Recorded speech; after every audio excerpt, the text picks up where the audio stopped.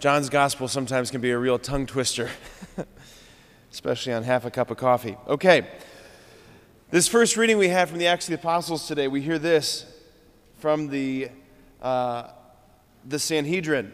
We gave you strict orders, did we not, to stop teaching in that name? Yet you have filled Jerusalem with your teaching and want to bring this man's blood upon us. You got Peter and the apostles standing before them. You want to bring this man's blood upon us. And if we could hear what Peter and the other apostles were thinking, they were probably thinking, yes, we do.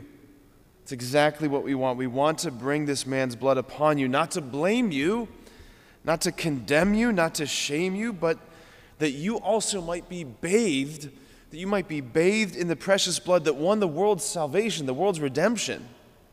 Luke, like I said, Luke gives us like a little snapshot of this conversation between the apostles and the Sanhedrin. It's only a snapshot. But as I was sitting with this, as I was praying with it, I can hear them expanding on what was said. Like I hear Peter saying, listen, like, we abandoned him also. Like, I denied him also.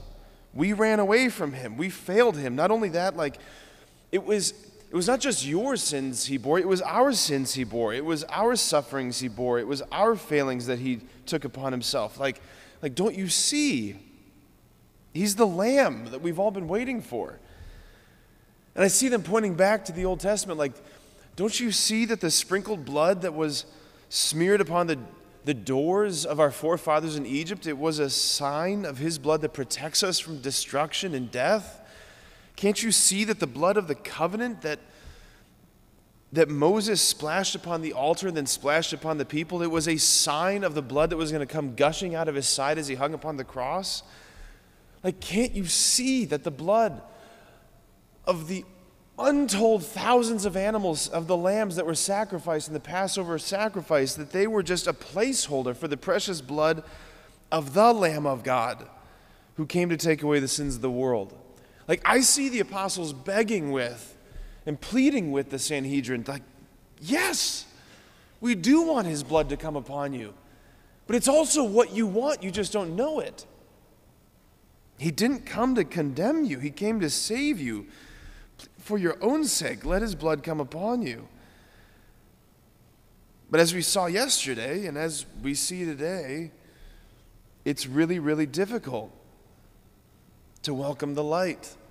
It's difficult to repent. I just pray that we would all never just rest in where we are in terms of our own repentance and conversion, but that we would all daily be asking and praying that his blood would come upon us, that we would repent again and again and again, that we would turn our hearts and our minds and our lives over to his sovereignty. Amen.